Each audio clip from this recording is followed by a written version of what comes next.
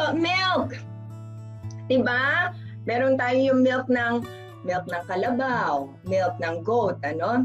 Especially infill, you know, when you're infill, everyone loves milk, you know, especially the milk that you get from the carabao because they're so tasty, they're fatty, you know.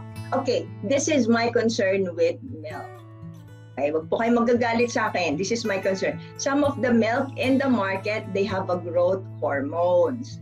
So the growth hormones, these are hormones that you take in. So pag tinake in mo siya, then it can cause growth also of cancer cells. So hindi po siya maganda. Okay? How about yung organic?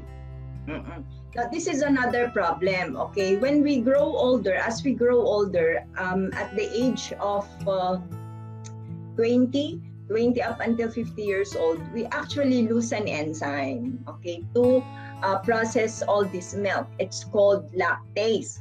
So that time, we don't have any more enzyme, okay? So most of us, we are actually lactose intolerant. So if you have lactose intolerant, you're gonna have diarrhea, nausea, vomiting, yan. Okay.